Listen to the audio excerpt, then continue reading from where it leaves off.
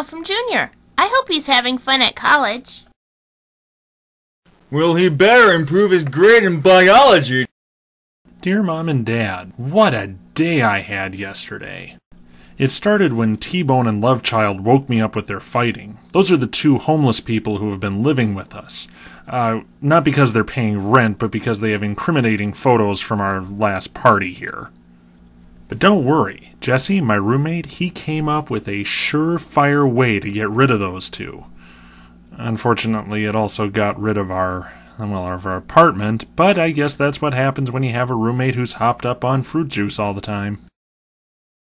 After we got done talking to the nice guys from the fire department, we went to biology. Now, I took notes like I was supposed to, but Jesse, he was too interested in Professor Smith's latest experiment, the Laganophilus simnervori. When Professor Smith stepped out of the class for just a second, Jesse decided he had to go in for a closer look. You know the old saying that curiosity killed the cat? Well, apparently it kills roommates also.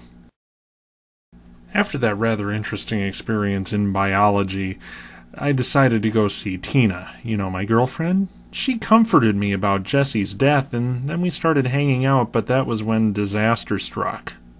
Well, maybe not disaster exactly.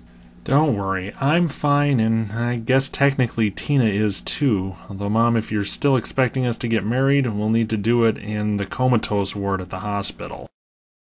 After such a stressful day, I went over to a friend's house to do some stargazing and unwind. And I have to say, things were finally beginning to look up. But that's when it happened.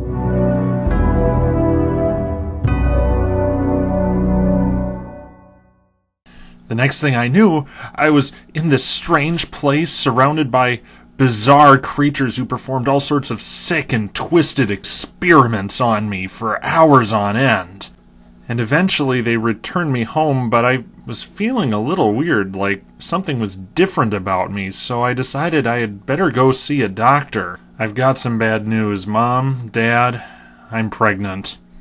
And I'm keeping the alien baby. P.S. None of that is true, I made it all up. But I am getting a D in biology. But really, would you rather have that or an alien grandchild? It's all about perspective.